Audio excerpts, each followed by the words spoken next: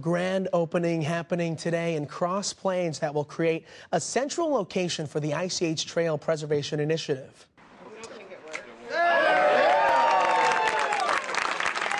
Longtime volunteer Irene Klein getting the honor of cutting the ribbon of the new ICH Trail Alliance building. This building will serve as the state's ICH Trail headquarters, where fundraising, volunteer, and trail building initiatives will be handled. An initiative already underway in Cross Plains continued today thanks to hundreds of volunteers. The ICH Trail there is being expanded this weekend, but its decision this week by the Dane County Board has some volunteers speaking up. News 3's Maria Guerrero explains. Maria?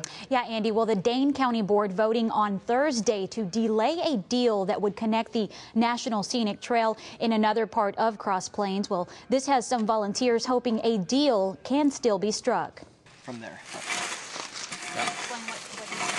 Volunteers from near and far are unearthing a historic path the glaciers traveled thousands of years ago.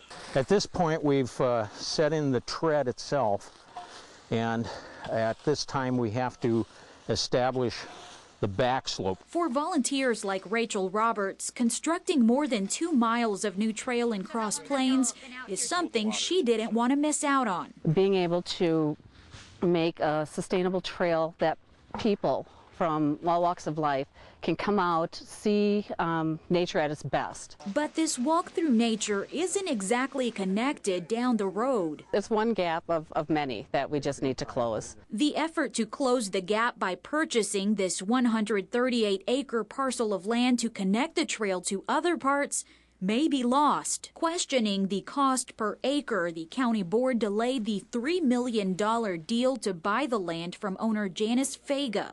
Fega's attorney now says the deal is off, leaving Tom Gilbert of the National Park Service surprised. The landowner is really in the driver's seat here.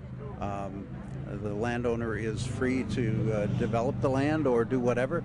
She's also free to make another attempt at negotiation if she would be willing to do that. It would have been fantastic.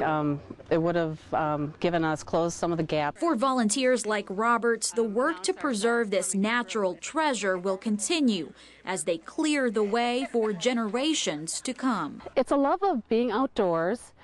It's a way to give back to everybody. Tom Gilbert of the National Park Service says there is still some willingness by part of the ICH Trail partners to renegotiate with this landowner, Janice Fega.